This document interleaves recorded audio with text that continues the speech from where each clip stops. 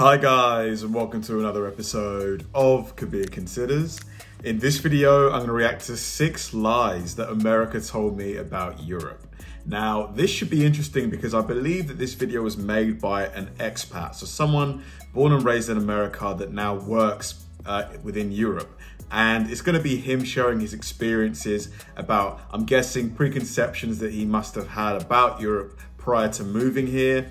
So it's going to be interesting to see what his experiences are. I'm hoping he's going to be completely honest. I'm sure he will be. And just kind of, lay bare like his, I don't want to say prejudices, but like, we'll just say misconceptions about Europe. So yeah, this should be interesting. So let's do it.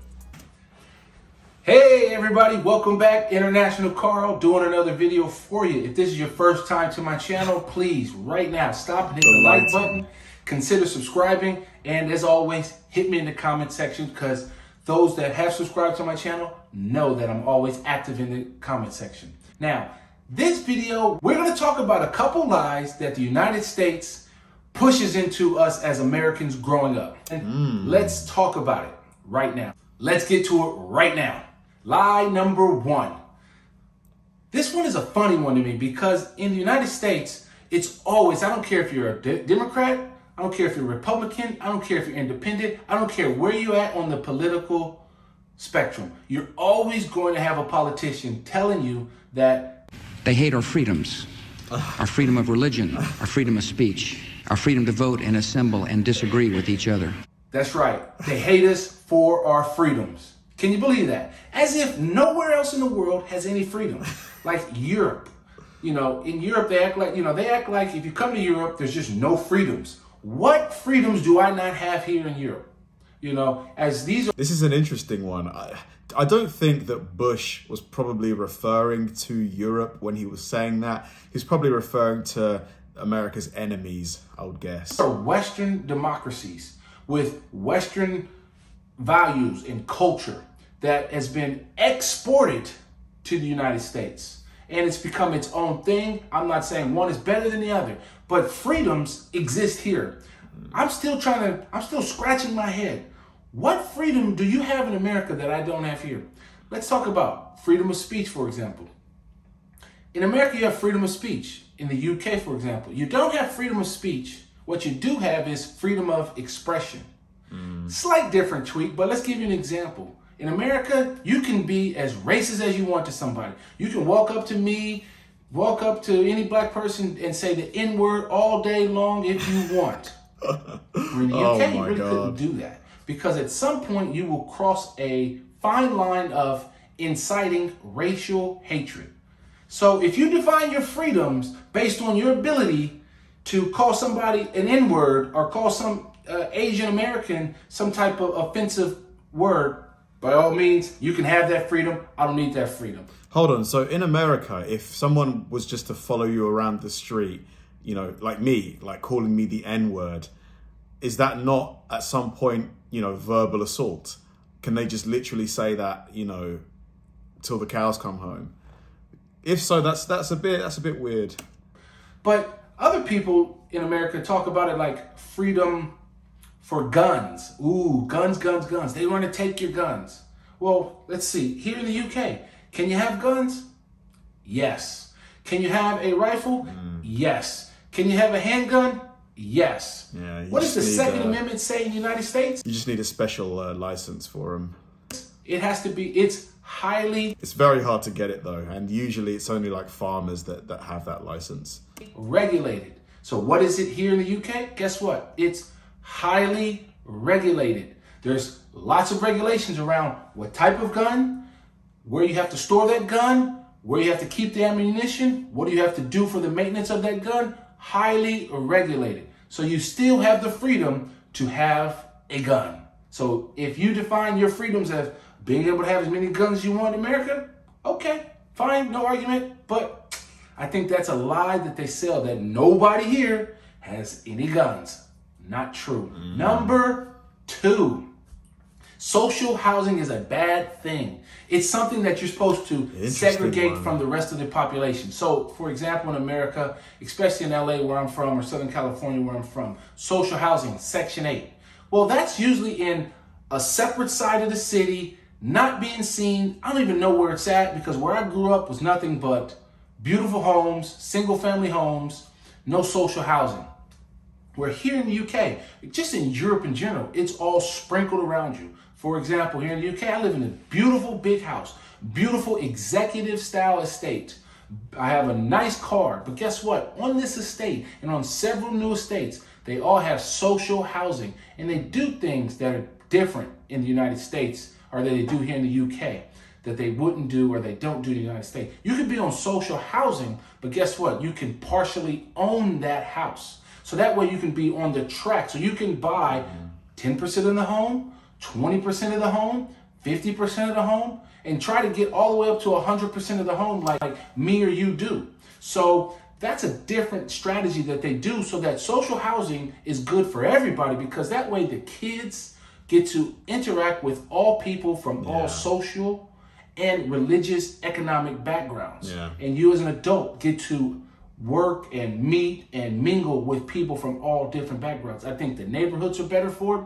They're safer for it. Less crime, because guess what? If you're in an executive style estate, well, guess what? You want to keep your home value high. You want to keep it nice and looking new. And that's going to put pressure on the social housing to also keep their house nice, keep the estate looking nice and new and fresh. So I think that's a myth, and I think that's something that should be revisited in the United States.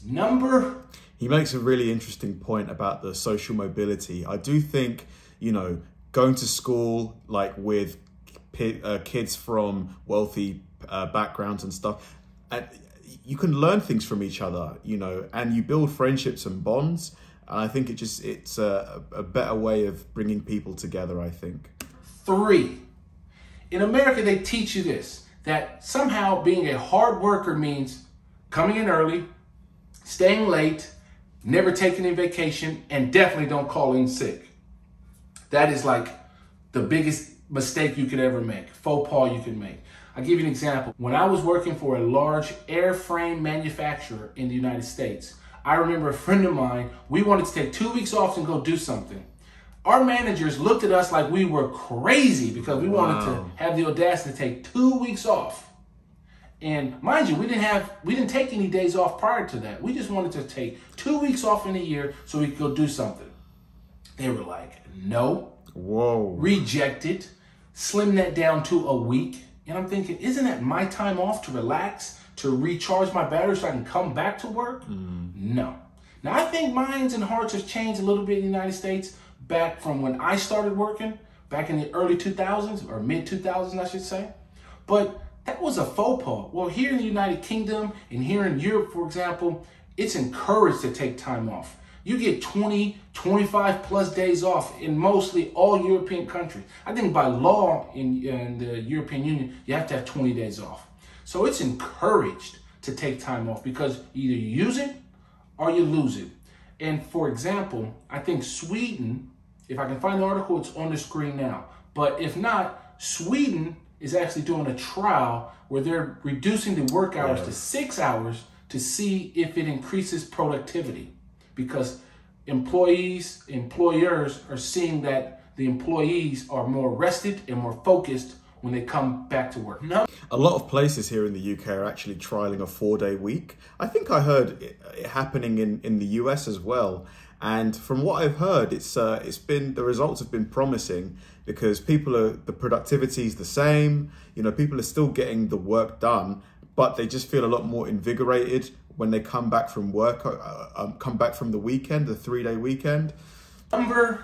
4, America sells you this, that capitalism and consumerism go hand in glove. It's like this cycle. You have to work to buy, to work again to pay for what you buy, to buy some more stuff, to then work again, and go down this continuous loop of working to live.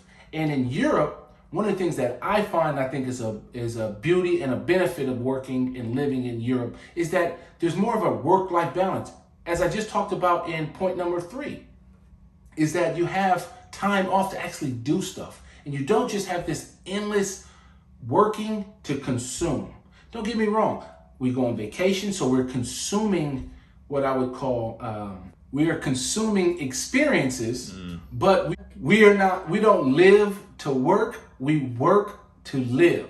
And that is a benefit of living in Europe, and I think that is great. And I think the US sells a lie to its people by telling them that you have to work hard to then buy stuff. Do you guys agree with his point here? Like, is it really pushed on you guys to buy stuff all the time? Like, is it is it really that aggressive, the marketing and the commercials and stuff like that? Like, let me know what you think. And never do anything. Number 5, which kind of ties into the first one I said, but it really is on the Republican right side in America. They always preach, especially during the Obamacare era, 2012, was all about these death panels. They literally produced a video where they were throwing grandma off a cliff because of social medicine. Make no mistake about it. President Obama and keeping them honest, healthcare hype. The Democrats who supported Obamacare began throwing seniors off the cliff back. The evils of social medicine, that you were going to have death panels if you got sick. I mean, how ridiculous of a lie that is. I mean, it's a bold-faced lie. I've lived here 11, 12 years. I have yet to ever see a death panel. I have known some older people. I know some younger people. I know myself. You can walk into any hospital in any country in Europe and there's not a single death panel. What do you What's a death panel? What is that? Expect them to say, oh, sorry, you had a heart attack last year, Mr. Carl, but since you had one last year, we're not going to treat you for this heart attack because the panel has refused your care. Oh, okay. You kind of already have that in America. You just have it through the insurance companies because guess what they do? Decide not to cover you.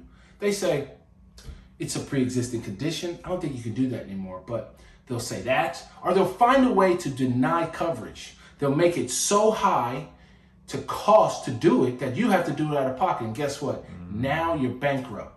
So that loops right back to number 1. How are you free if you have to live with the pressure of going bankrupt and not being able to pay your bills? Because guess what? You have the audacity to break your hip, get sick. I don't know. You pick it. So those are the 5 things that I think that the United States lies or misleads its people on purpose to further whatever big business or whatever political agenda that they have to the people. I'm going to leave you with a bonus one, which is kind of strange if you look at it. Because number 6 is this. In America, every day, all students around the nation get up every morning and say the Pledge of Allegiance. You pledge yourself and align yourself to the United States flag and to the republic for which it stands. Now, that's not something that's common in Europe.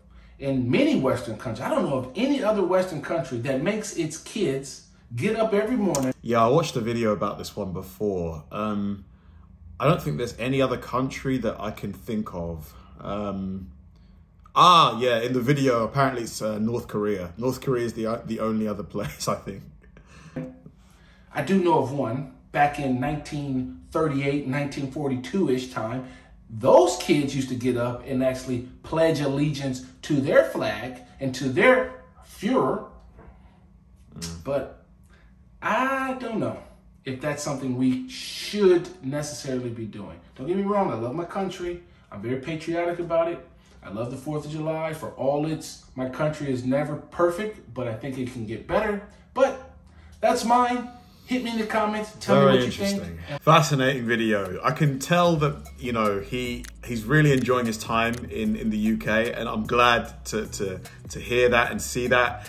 It's a tough one because I think the things that he's saying, there's probably a lot of you guys watching this video and you think that there may be, nothing wrong with that or anything like that. And it's hard for me to say that it's wrong because I've never lived in the US, so it would be unfair of me to pass judgment.